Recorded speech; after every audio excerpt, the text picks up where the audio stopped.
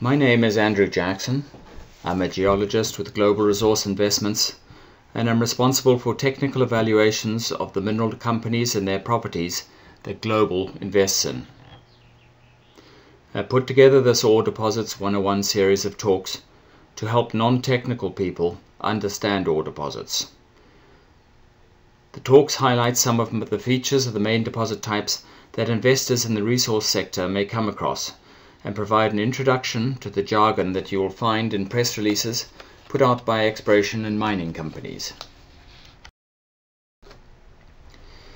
This talk is the fourth in the Ore Deposits 101 series, and it covers one of my favorite groups of ore deposits, the so-called mesothermal or Greenstone shear zone hosted gold deposits. You may also hear these deposits referred to as orogenic gold deposits, although I don't particularly like the term, as most gold deposits are related to orogenesis, which renders the name pretty meaningless.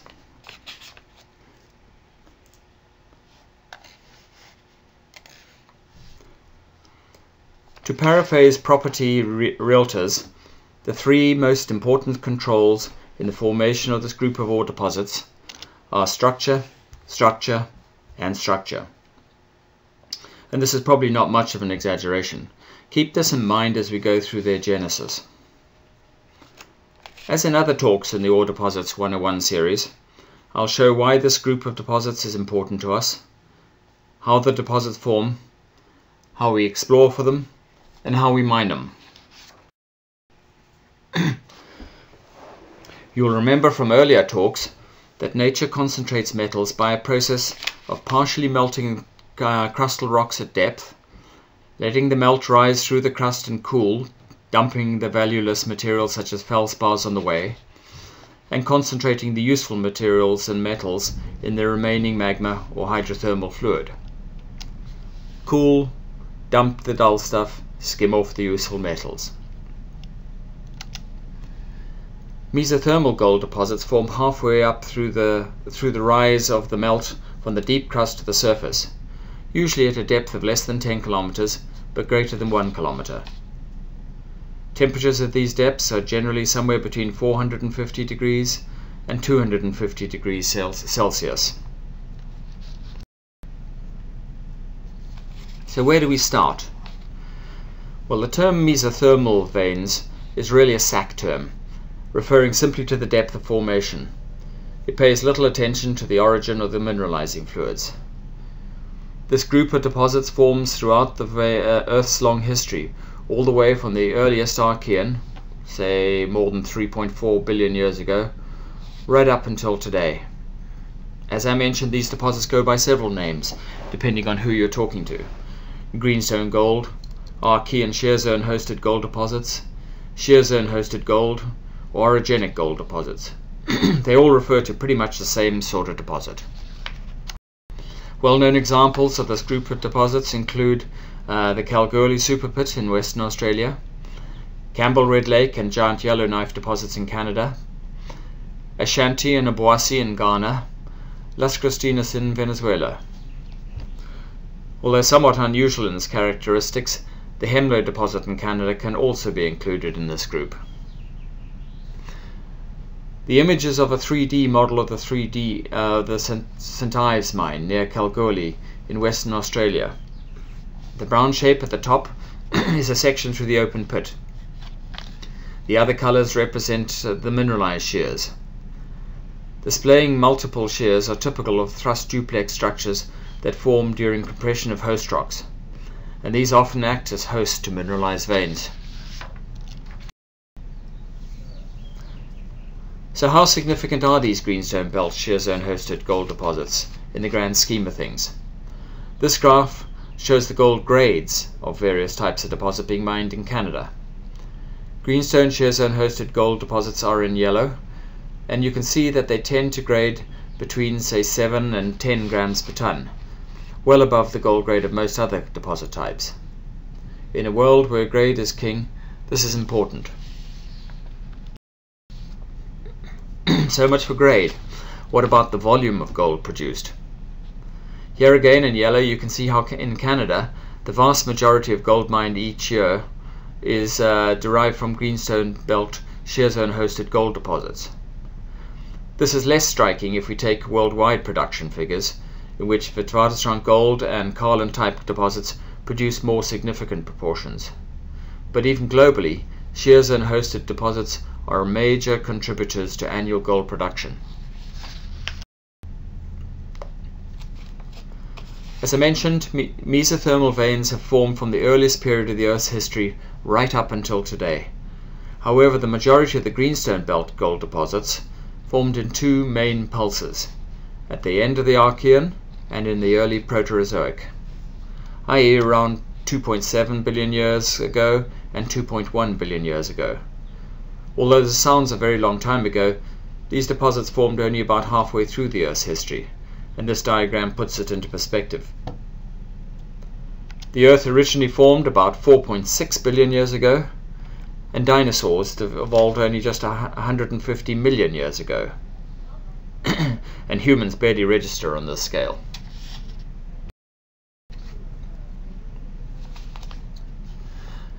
Not all the Earth's crust that was in existence at the time of formation of these deposits is still visible today.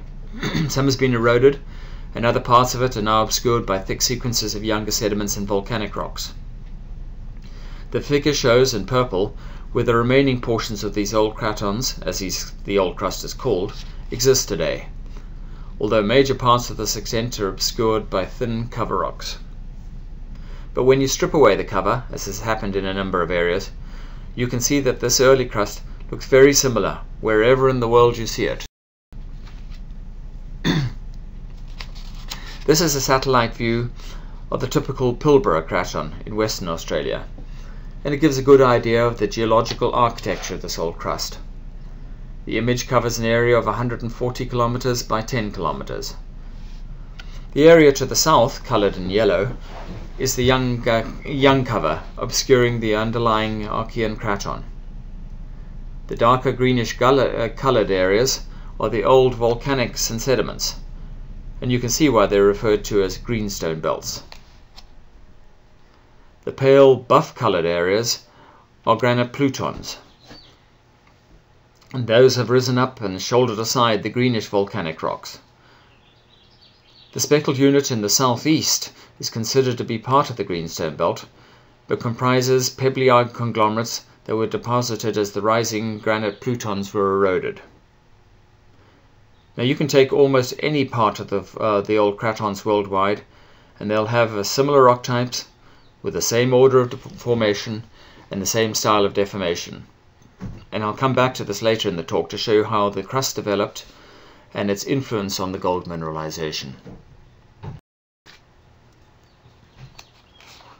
Let's turn to the mineralizing process now. All hydrothermal deposits need three things. They need a source of fluids and metal. They need a channelway through the crust to transport the metal upwards from the source area.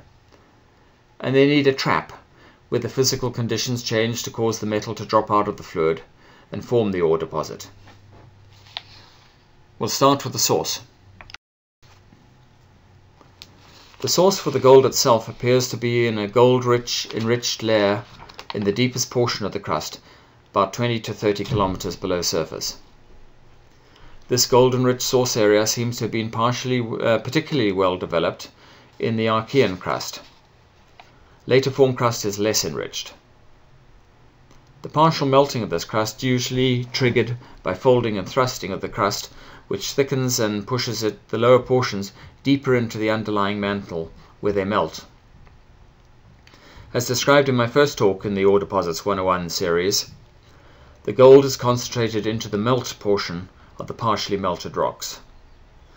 Analysis of oxygen isotopes in the hydrothermal fluids has shown that the water that comes out of that melt is derived from metamorphism and melting of the crust rather than from any deeply penetrating groundwater. Many minerals, when heated under pressure, break down to form different minerals and give off water in the process. A channelway is the second requirement for a hydrothermal deposit.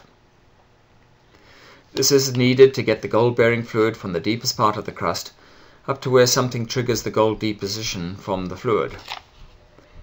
How does it travel?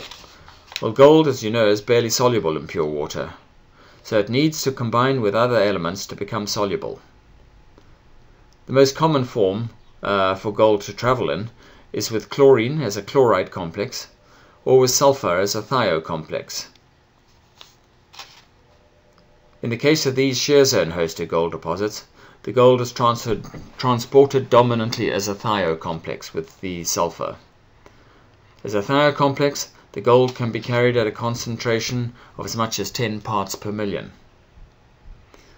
Although the fluid starts off at higher temperatures, studies show that by the time the gold begins to drop out of solution, the fluids are at a temperature of between 300 degrees and 500 degrees Celsius. In spite of these high temperatures, the fluids are usually not boiling because of the high confining pressures at those depths. The hot fluids tend to rise, and they'll take the easiest route they can find up towards the surface. And the bigger the structure, the more fluid it can carry. And because we need a lot of fluid to produce a big gold deposit, we need to look to the biggest, deepest tapping structures to provide a fluid channelway. Structure is critical. The biggest, deepest tapping structures are usually thrust faults, which may extend down to the lower crust and provide the main channels for the fluids. This is a seismic section through the crust and upper mantle in northern Ontario, in Canada. The boundary between the two is clearly visible, and you can see that the mantle has few seismic reflectors in it, as it's largely molten. The crust, on the other hand, is about 35 kilometers thick and is much more noisy, and it has a host of reflectors. Clearly visible is a group of thrust faults climbing from the bottom right to the top left. Also visible are 2 or 3 areas of the crust with poor reflectance. These represent where the crust was depressed by the earth thrusting and has undergone partial melting. They are the source areas for the gold-bearing fluids which travelled up those thrust faults towards the surface. And it's really no surprise that Goldcorp's outstanding Red Lake mine, one of the world's highest grade and lowest cost producers, is located on a structure that provided the shortest route to the surface for the fluids.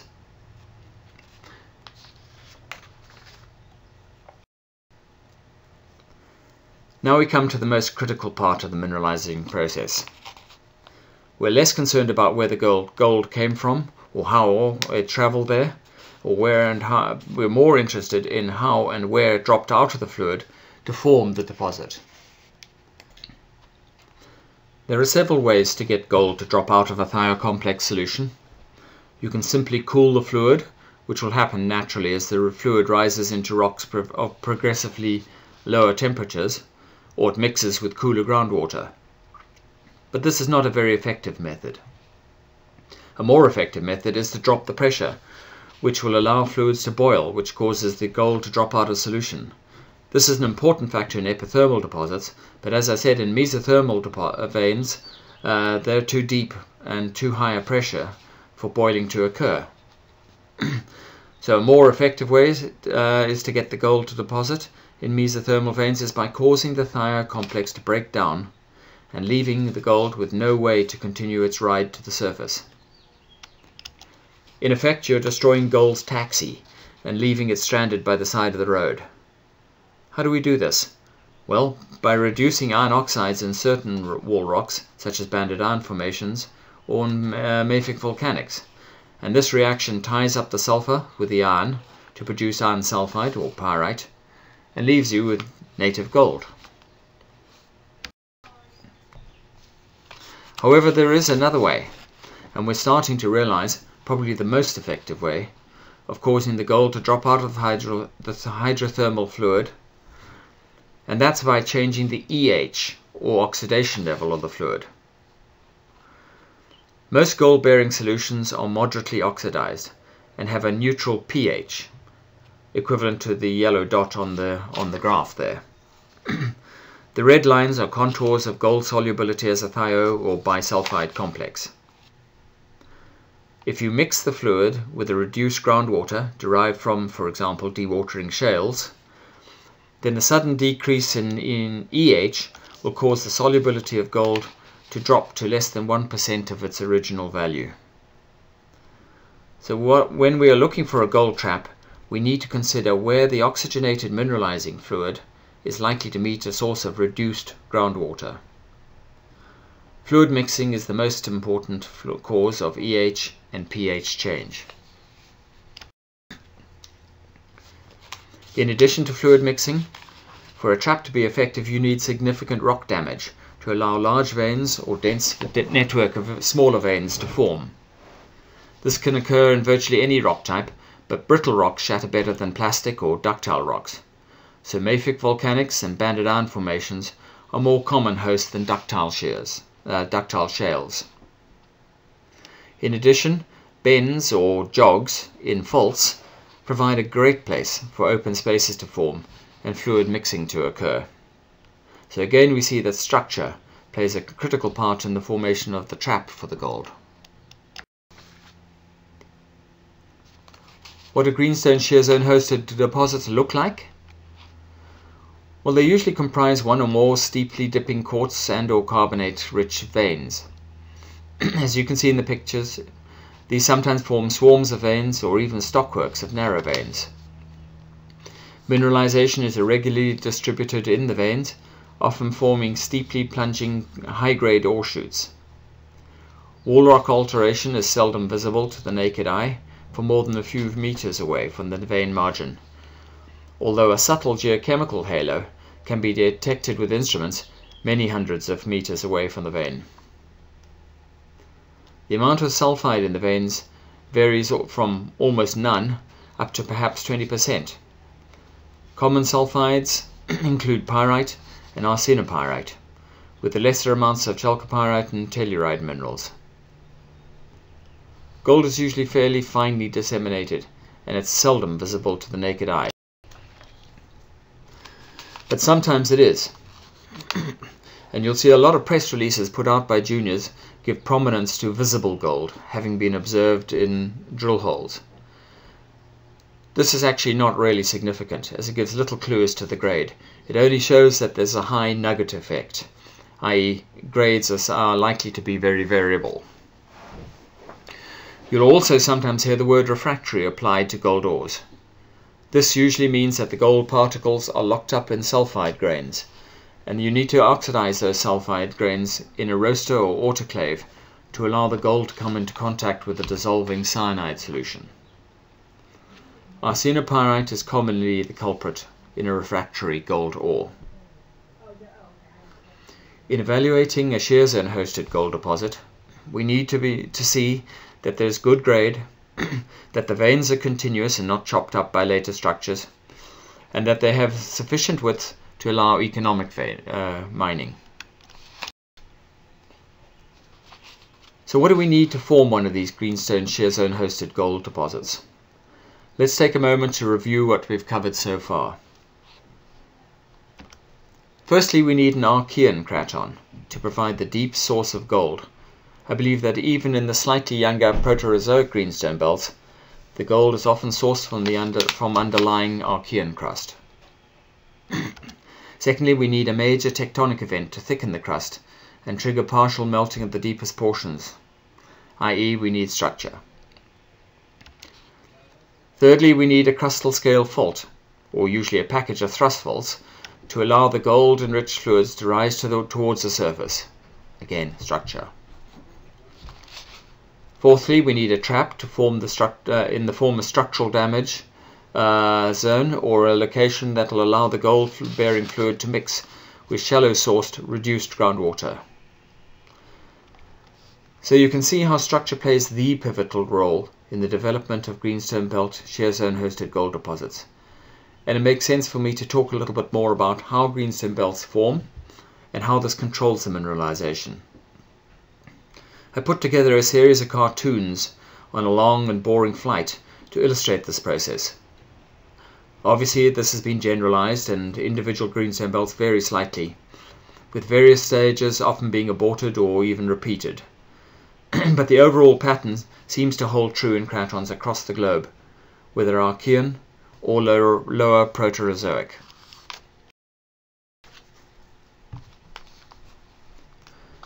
The process starts with some of the earliest continental crust to form on Earth, covered by a proto-ocean. This crust consists of granite-like rocks called tonalites or trondhjemites or granodiorites, and they provide the basement on which the greenstone belts were laid down. As the crust cooled beneath the ocean, it contracted and developed extensional faults. These faults allowed blocks of the basement rocks to collapse and sink to form grabens. Mafic and ultramafic magma from the underlying mantle took advantage of the deep faults and were injected up the faults and onto the sea floor. There they erupted and spread out under the sea in a similar way to what is happening today on the mid-oceanic ridge spreading centers, filling the graben with basalts and komatiites. Komatiites are just ultramafic lavas. As time went on, the magma chambers feeding the volcanoes differentiated to become more intermediate in composition, and the basalts gave way to andesitic lavas. Eventually the magma chambers differentiated to the point where a resulting magma became granitic. Magmas of a granitic composition are far more viscous than the fluid mafic and ultramafic magmas that were originally produced. Instead of quietly flowing onto the seafloor, they started melting the basement and forming large batholithic intrusions. Pulse after pulse of granites enlarged the intrusions until the magma erupted at the surface, building up domes of rhyolite and dacitic lavas and pyroclastics, and these were pushed up above sea level. Throughout this whole process, the original basement faults kept on being reused and remobilized. The felsic volcanic domes continued to grow, and because they were now above sea level, they became subject to erosion by rivers and rain. The products of this erosion collected in the basins between the domes and built up thousands of feet of sediments.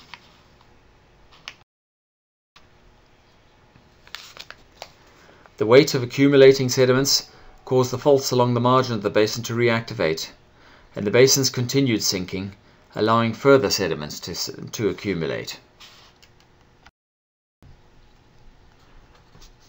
Not only did the basins sink, but the hot basement material that was forced down escaped the sideways, adding material under the granite domes, further inflating them and steepening the slopes between the rising domes and the sinking basins.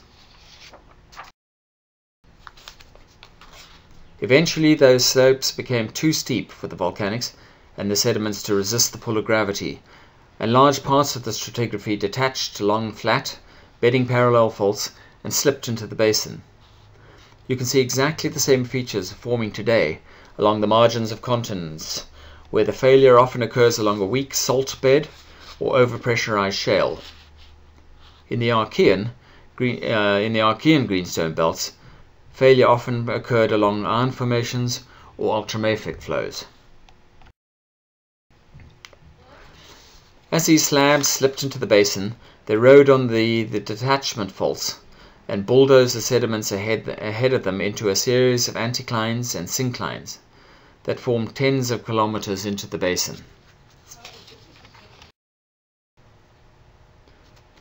The coarse and poorly sorted material from these landslips ended up being deposited into smaller basins or half grabens developed around the domes.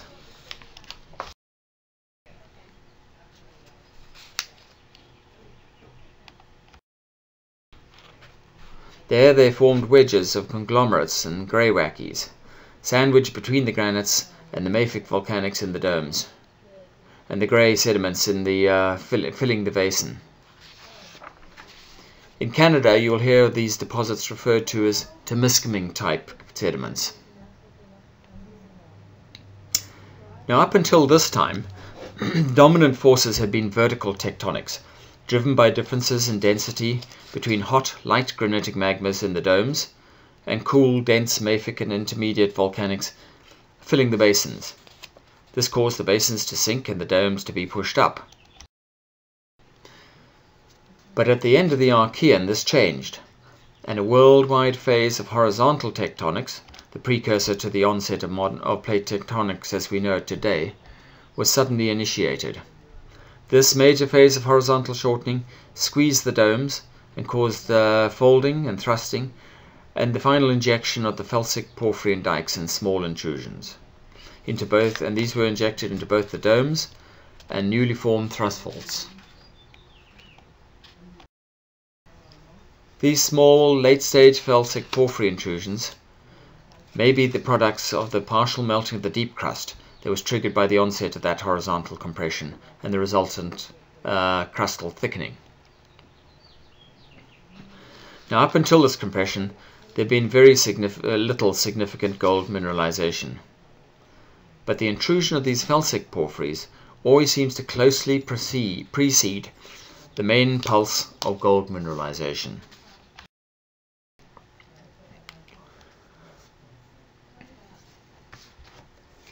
The main gold mineralizing event usually took place just after peak metamorphism and deformation. If you remember from earlier in the talk, the best way to get gold to drop out of solution is to drop the EH by mixing the hydrothermal solution with reduced groundwater from a carbon-rich shale. And you can see clearly how this might have happened. As the basins were being squeezed and cooked up by the horizontal shortening, the water from the shales was expelled, taking advantage of newly formed thrust faults. Some of this reduced water was simply expelled onto the sea floor, but some of it was also forced back towards the margins of the domes, where it met the gold-bearing oxidized magmatic fluids, and this occurred around the late felsic intrusions. The most common site for the formation of greenstone shear zone hosted gold deposits is in these major crustal scale fault zones that cut across the craton for hundreds of kilometers, following the junction between the granite and basalt domes and the old sediment-filled basins, very often spatially associated with those late-stage Temiskaming equivalent sedimentary units and the felsic porphyry intrusions.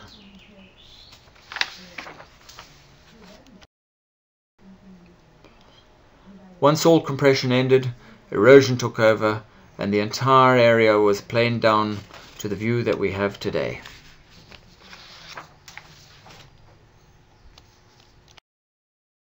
So what do these major crustal scale faults look like today? Here's a geological map of the Timmins area in Ontario, a typical greenstone type terrain. The map covers about 100 kilometers from east to west. The major controlling structure is the Porcupine-Desta fault. It separates the granites and basalts of one of these domes to the south from the grey sediments filling the basin to the north. The fault coincides in places with a sliver of the Temiskaming sediments coloured in chocolate brown on this map. The fault also shows up on a magnetic image. You'll remember that I mentioned bends or jogs in the faults as being favourable places for gold traps. The huge Hollinger-McIntyre and Dome mines are located in the middle of the biggest bend on the Porcupine-Desta fault zone. So as you can see, magnetic surveys can be very useful exploration tools when looking for bends and structures that are potential hosts to greenstone shear zone hosted gold deposits. What other exploration tools can be used? Well, gravity surveys can be very successful in assisting in mapping the geology of areas where outcrop is particularly poor. It can also indicate where there may be dense mafic material hidden under a thin tectonically emplaced slab of sediments or granites. For example, in this gravity image of the Laverton Greenstone Belt in Western Australia, you can see an area of very dense rocks in red, where the surface mapping of part of this area shows low density sandstones. This indicates that there has to be a thick package of dense mafic and ultramafic volcanics lying underneath the sandstone. Magnetics can also be used to identify magnetite enrichment in the rocks, possibly signifying that the oxidizing fluids have passed through them. Some areas showing this of apparent hydrothermal magnetization are circled in yellow. Obviously, geological mapping is a critical part of any exploration effort, and the identification of the late-stage conglomerates, like those in the photo, can give a further clue as to where the deep tapping structures may occur. Seismic surveys, previously largely restricted to the oil industry, are being increasingly used in greenstone terrains. Because of the small differences in seismic velocity of the various greenstone belt rocks, it used to be thought that seismics wouldn't be practical. However, with improved vibro-seis techniques and computing power to interpret the data, seismics can reveal much of the deep structure of the crust to skilled interpreters. Combining seismic profiles or shooting 3D seismic surveys can allow 3D models of entire greenstone belts to be built, extending down to the base of the crust. This allows explorationists to identify key structures that are likely to have acted as channelways from the partially melting lower crust to potential shallow gold traps.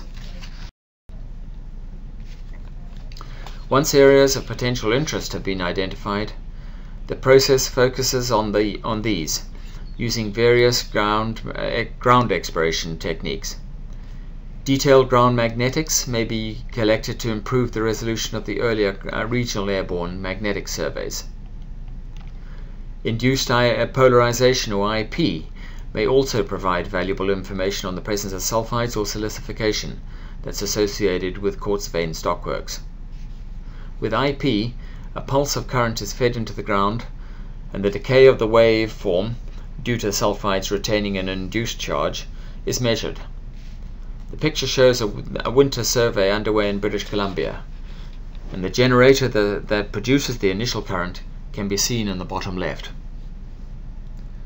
Unfortunately, because of the minute concentrations, gold cannot be detected directly by any geophysical techniques available today.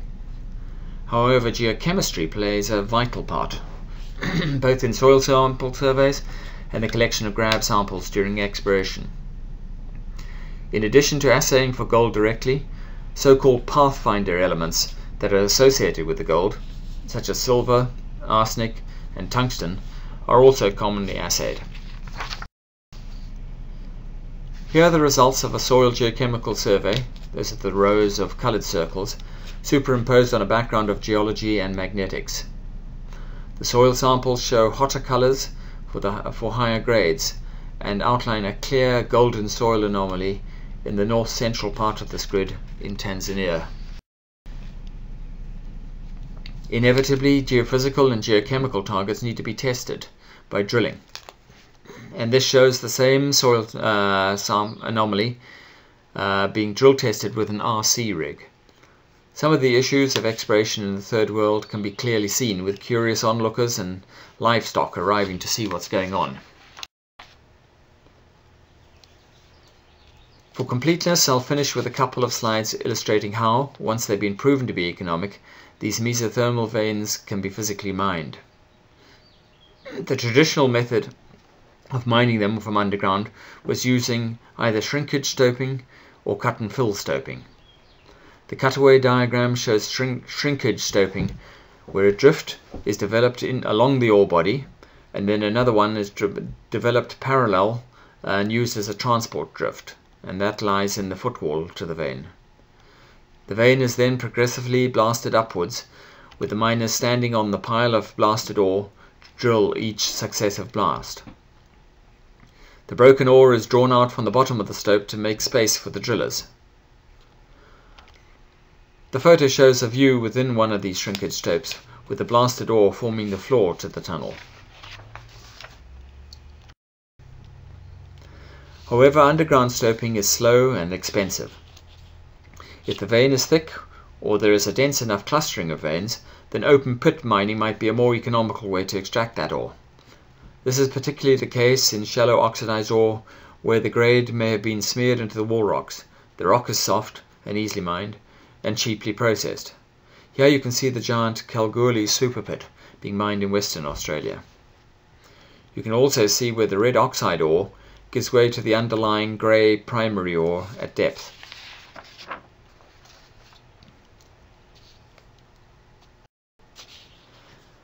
That then is a quick summary of Greenstone shear zone hosted gold deposits. What are the critical learning points you should walk away with from this talk? Well, Greenstone shear zone hosted gold deposits are an important source of gold, and there are lots of juniors out looking for them. They're vein deposits, they're often high grade, but tend to be low tonnage. Most significant producers are in East Canada, Western Australia, East and West Africa, and Brazil. They have high-grade ore shoots in them, and those have a good vertical continuity, but generally have very short strike lengths.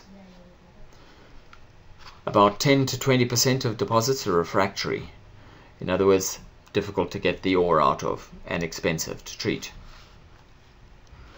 And so the three most important things are structure, structure, and structure.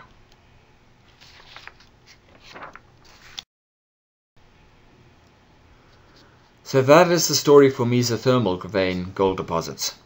In the next Ore Deposits 101 talk, we'll continue to rise through the crust to discuss epithermal deposits, which form when the hot hydrothermal fluids reach the shallowest part of the crust and arrive at the surface as hot springs.